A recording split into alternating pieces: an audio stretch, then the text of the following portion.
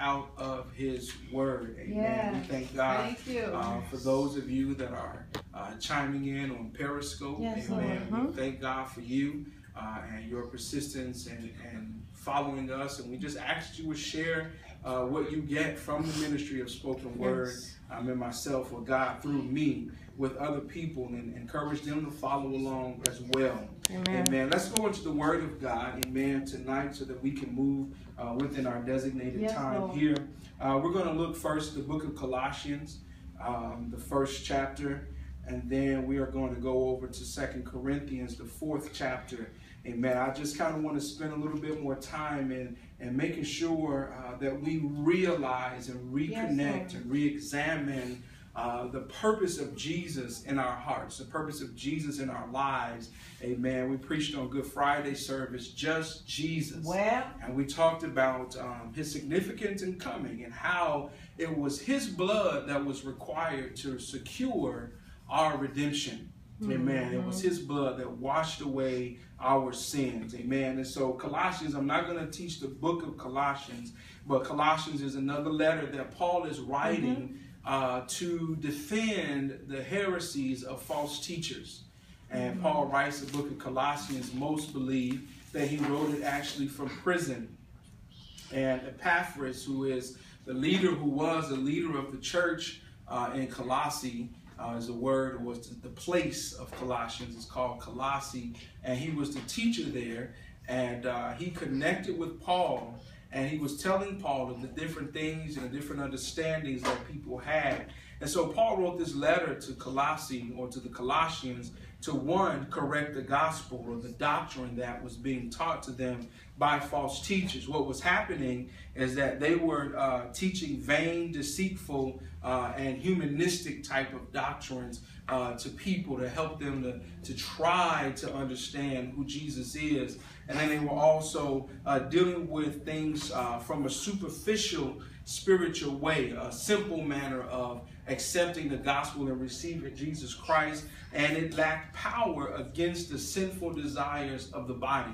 In other words, Paul was alarmed. He was concerned because people weren't dealing with the flesh and dealing with the flesh's nature, how it is really against the things of God.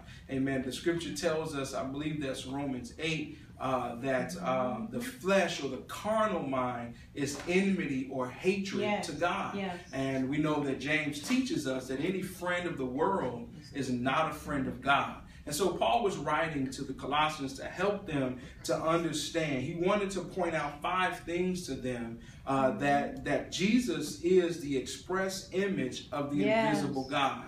When you want to know about God, when you want to know what God is, when you look at Jesus, he was teaching to people, having experienced Jesus himself and learned even more of him from the disciples. Now, we know that Paul was not a disciple of the 12. He became an apostle, and the Bible teaches us that he actually learned from the disciples, even in Acts, I think that's Acts 9, when he had his Damascus Road experience. He got up, it says that he stayed there with the disciple for several days, and he learned from them, and he was taught.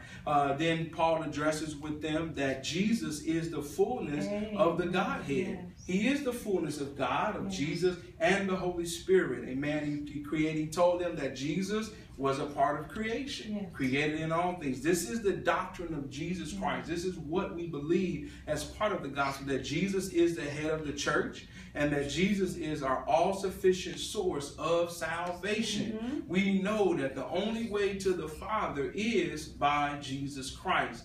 Well, Pastor Anthony, what does any of this have to do with connecting people with Christ? We've got to know. Amen. We've got to know. And I think it bears review to go through the gospel teaching again. To walk through the life of Jesus Christ from the vantage point of him redeeming us back to the Father. We talked about it on last week, how Jesus and God had a conversation, and Jesus said, I know this blood is insufficient for what you need, so prepare me a body, and I'll go down, and I'll get it right. I'll actually die for these people. I'll give my blood so that they can be reconnected to you and do what you have called for them to do. Amen. So let's look at 1 Corinthians, the 1st chapter, Colossians, the first chapter, the 19th verse. There is no first Colossians. If you look for that, you won't find it in the Holy Bible. I do stand corrected just looking down. Colossians, the first chapter and the 19th verse. It says, "For it pleased the Father that in him, Jesus, should all fullness dwell, and having made peace through the blood of his cross, by him to reconcile all things unto himself. By him, I say, whether they be things in earth or things in heaven." He's talking about Jesus reconciling us back to God by way of the cross. We just celebrated that this past weekend. "And you that were sometimes alienated and enemies in your mind by wicked works, yet now hath he reconciled." And so he's, again, remember, he's writing to people who believe. These are Jews and Greeks that believe on the Lord Jesus Christ. And he's telling them, your mind has been washed. You have been reconciled. You have believed the gospel of Jesus Christ. Verse 22, "In the body of his flesh through death, to present you holy and unblameable and unreprovable in his sight." And so this is what the blood of Jesus does for us. And that in the sight of God, when we receive the gospel, when we receive the life and the reconciling blood of Jesus Christ in our lives, and we're reconciled to God by Jesus, it says in Colossians 1 and 22, "In the body of his flesh through death."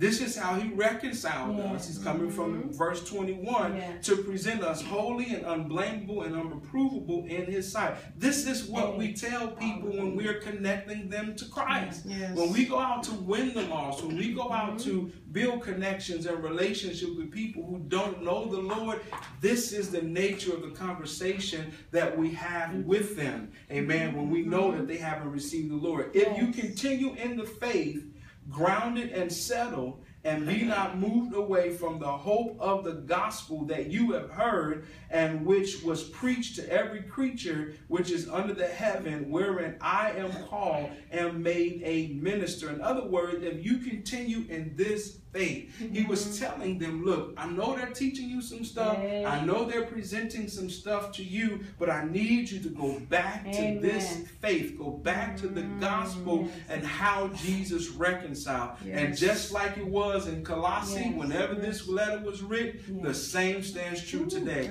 There are many false teachers, perhaps even more, that are teaching us that we don't have to live as rigid and as circumspectly to the word of God. And you're under grace and you're under mercy and all of these things. At the end of the day, we still have to live holy and we have to live separated lives in this present world. There is a distinction between righteousness and unrighteousness, clean and unclean, saved and unsaved. Everybody is not saved. Everybody that names the name of the Lord is not saved. Jesus even talked about it. Your mouth, you use your mouth to acknowledge me. You use your language to talk to me. You use your language to speak of me, but your heart is far from me. And in connecting with people, we have to get Jesus from their brains, from their conscience, right? We talked about that last week. The conscience, that's what the blood did, because the animal blood could not cleanse our conscience. And our conscience being our thought patterns of morality, of right and wrong. We got to deal with that so that people can get the concept of God and Jesus and the Holy Spirit out of their head and transfer it into their heart.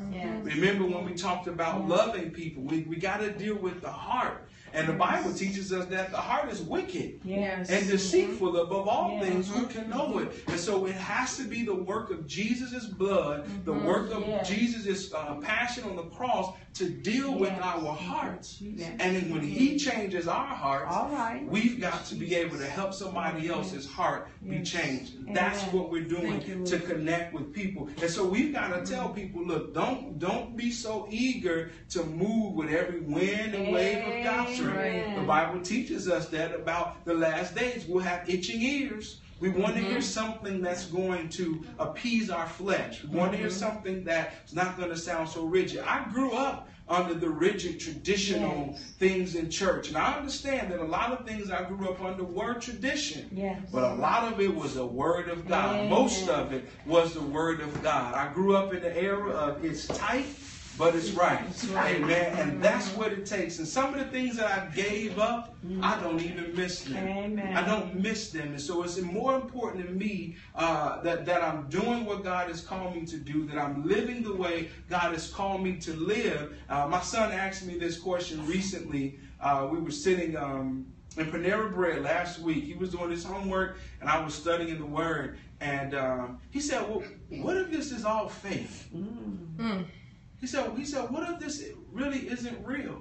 And I said, that's a really good question. Amen. I've thought about the answer to that question many, many times. And you know what the conclusion I drew from that? I said, if this is not real, what it has done, it has helped me to live a peaceful life in this earth. Amen. When I lay my head to go down to sleep at night, if it's an ought against somebody I have, I can deal with it. I can get it right. I don't go to sleep worried if I got any diseases. I don't go to sleep worried about where my wife is. I don't go to sleep worried about if somebody gonna call and say I'm the father of their child.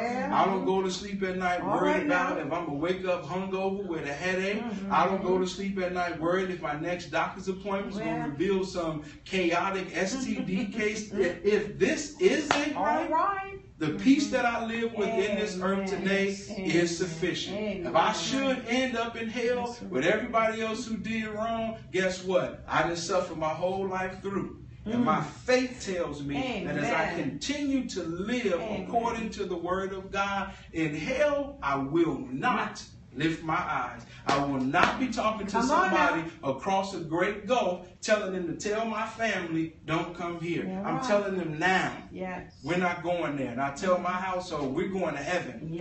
And we're going to do what we've got to do to get to heaven. And so in connecting with people, we've got to be able to bring to them the gospel of Jesus Christ. Amen? Amen. Let's go to 2 Corinthians, the 4th chapter. 2 Corinthians, the 4th chapter.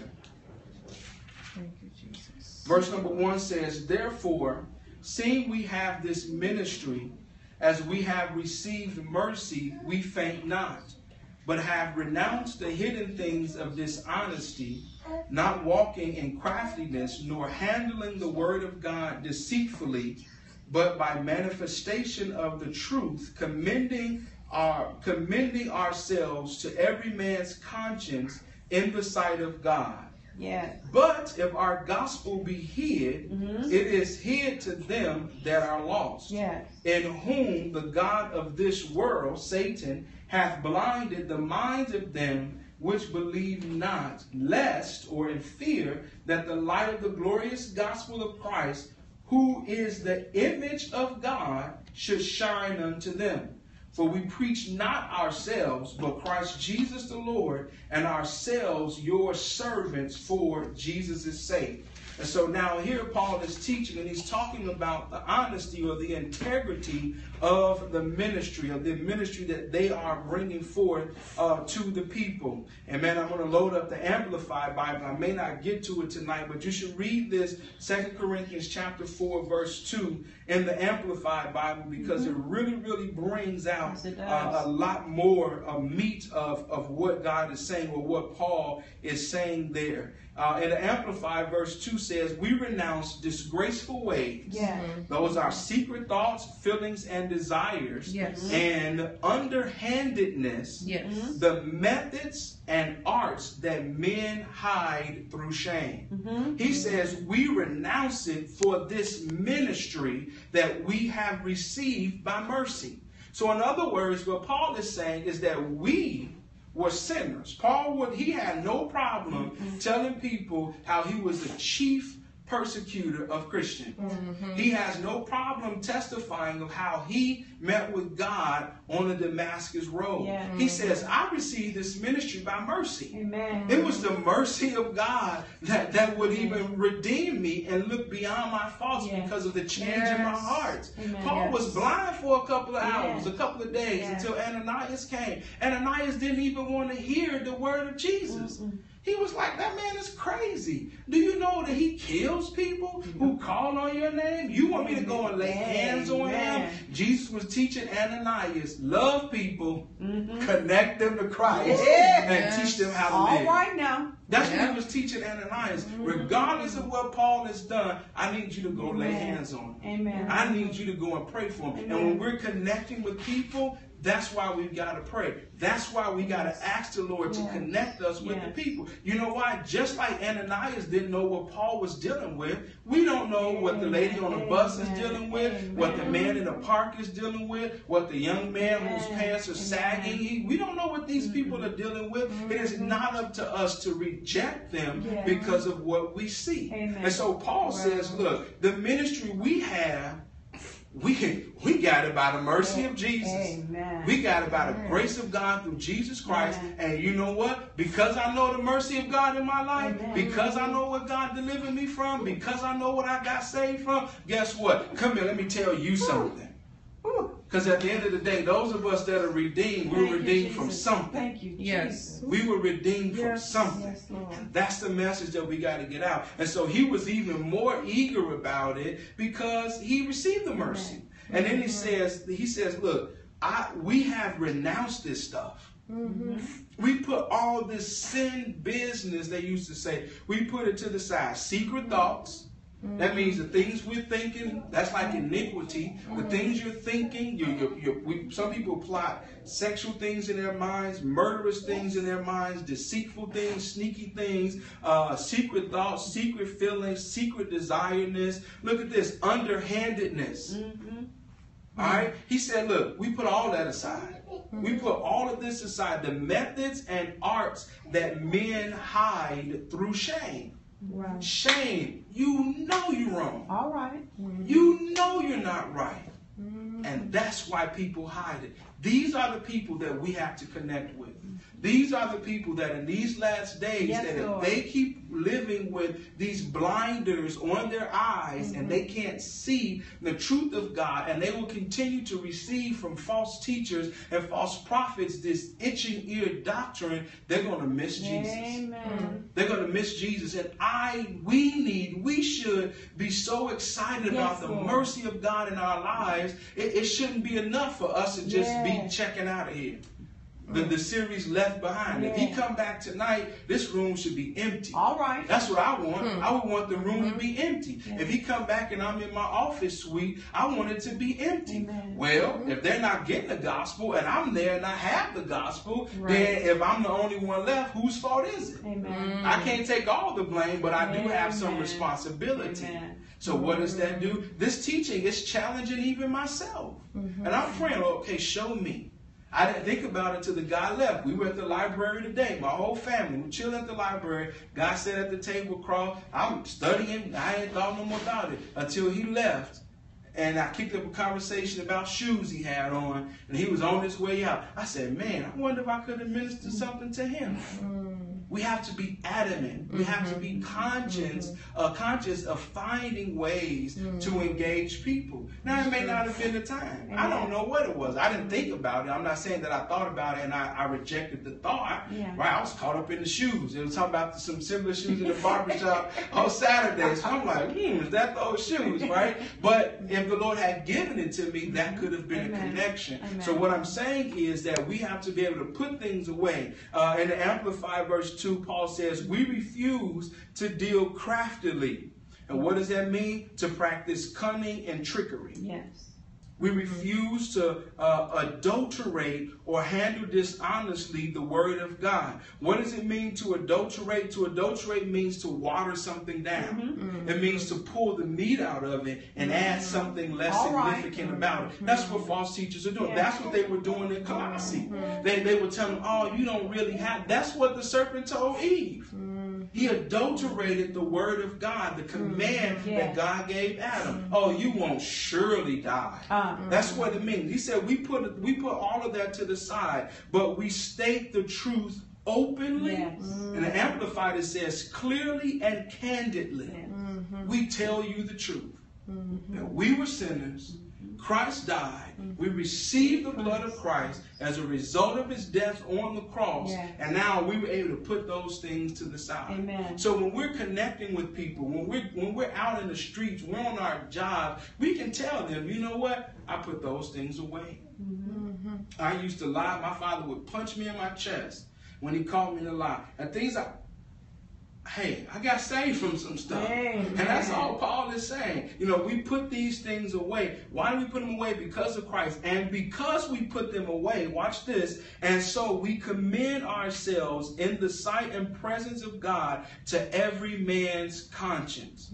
We commend ourselves. And then again, we talked about the definition of conscience last week. It is to commending ourselves to every man's consciousness. If you put that in with the definition of conscience, is to commit ourselves to everyone's inner sense of what is right or wrong in their conduct or in their motives, impelling them toward right action. So this is what he's saying, is that we have the mercy of God. We understand the gospel of Jesus Christ. And so we commend ourselves in the presence of God to every man's consciousness. In other words, he's saying that I am committing, because to commend means to commit. And that's what he's saying. I'm committing myself. We're committing ourselves to help you in your mind. That's what he's saying. To help you in your mind, to help you get your mind right, to help you get your conscience. What is it again? It's dealing with your inner sense of what's right and wrong. And now we want to move you or impel you towards right thoughts and right actions. In this case, in the sight of God. And this is how we're connecting people to Christ. We have to come to them. But if we don't have Christ, we can't connect them. Amen. If we don't have Christ in our lives, it is virtually impossible for us to connect them. Verse 3, he says, if our gospel be hid, it's hid to them that are lost.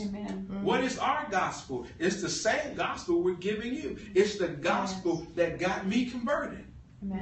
If I hide it from the people who don't know it, they're just going to stay lost. And the fewer people we convert or witness or evangelize, that's more people for the false prophets to get to.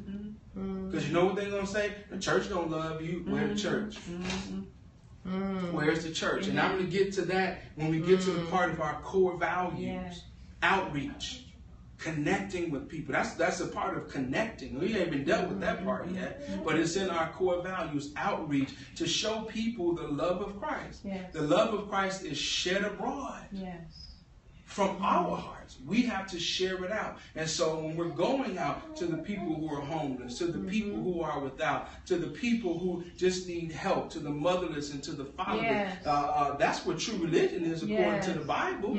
Being a father to the fatherless, seeing after the widows, taking care of those that are without. That's what we have to do. So if our gospel be hid, it's hid to them who are lost. Why would we leave them lost? Somebody got the gospel to us.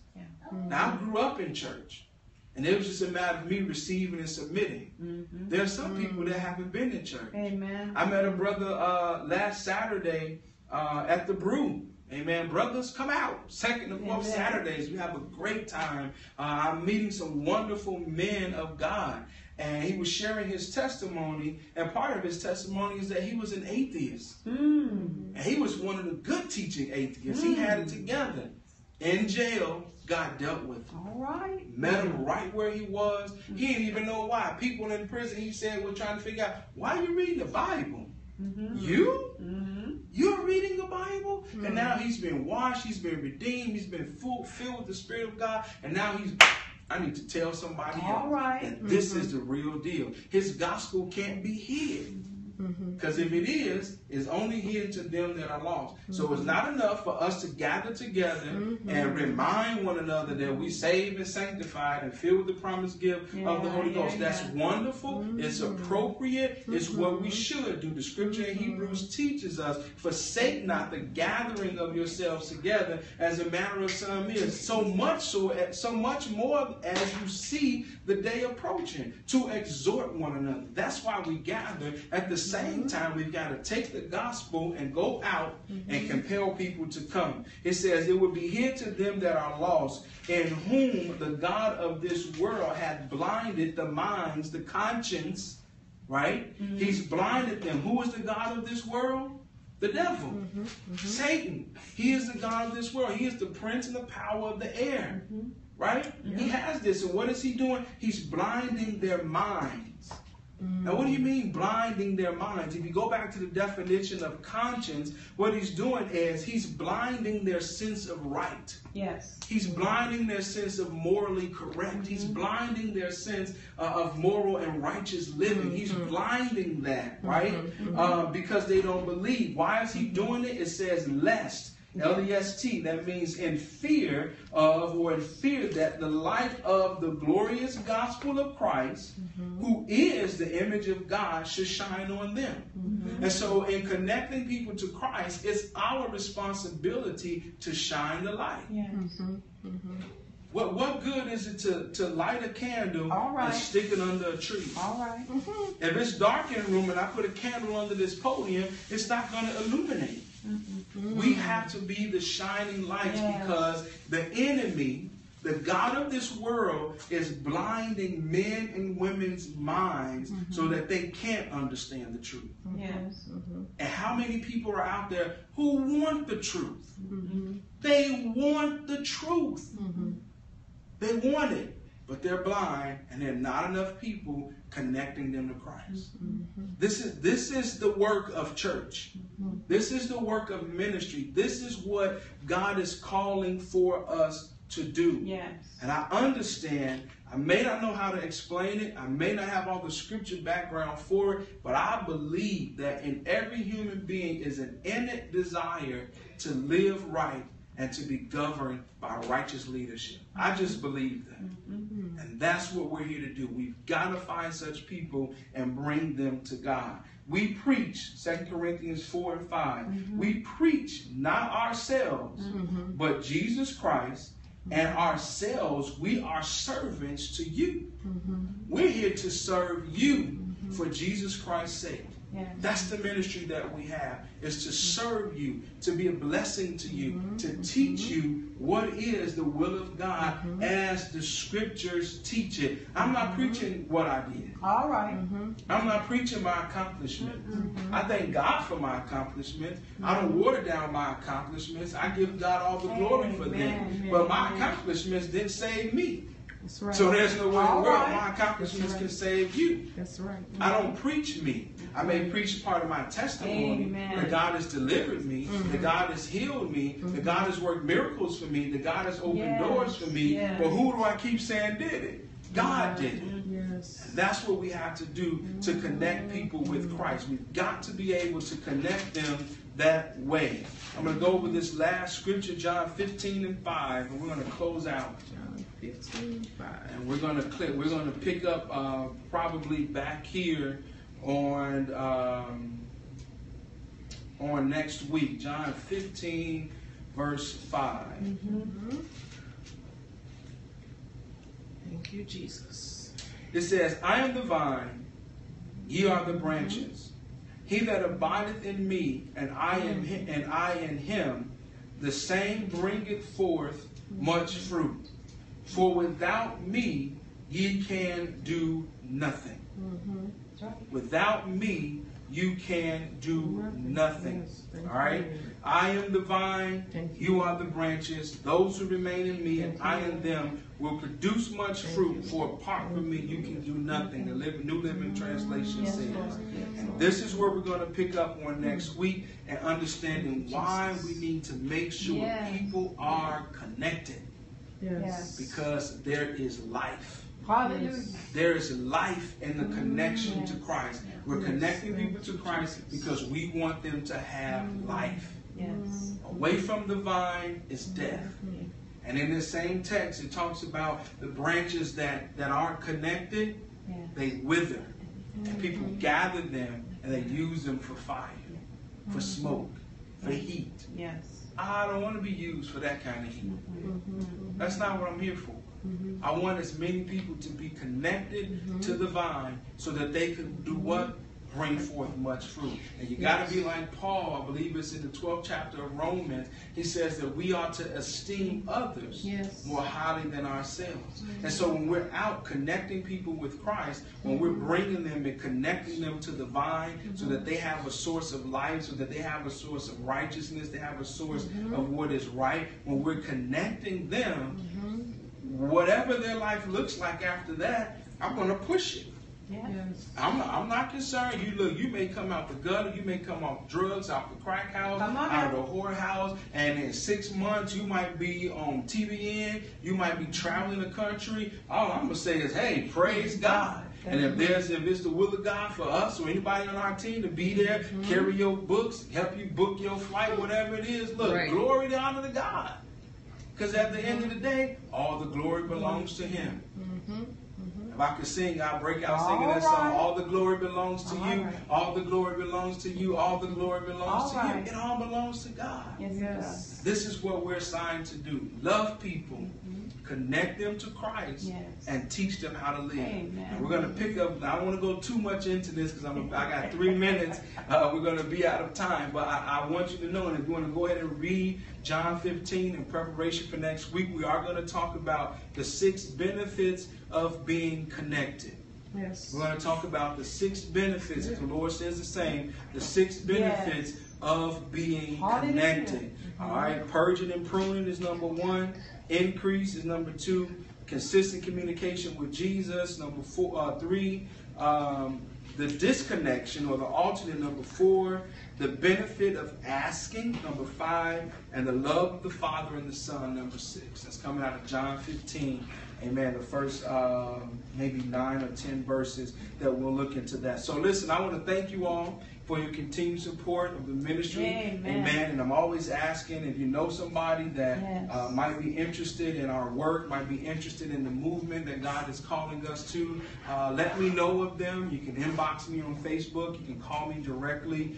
We are going to be setting up some dates soon where we're going to be sitting with small groups of people, sharing our hearts, sharing our vision for Spoken Word Fellowship, and inviting people to join our work, to just move forward with us. Saved, not saved, want to love God, want to love people, love God, love people. Amen. We're pushing forward. Amen. We're working towards our Sunday services. I know there are a lot of people that are waiting for Sunday services. Amen. And we want to meet the needs of the people. Amen. So we're requesting your prayers this Saturday, if you're available, from 10 till noon. We'll be right over here at the Hazel Crest United Methodist Church, Hazel Crest Community United Methodist Church. Dr. Michael Roussel is going to take us through a workshop class on evangelism. And we want to get this information. So tell your pastors about it, your friends, your co-workers. Hey, let's learn evangelism. Let's go out and figure out, or let's go see, let's enhance it. You might be an evangelist. You might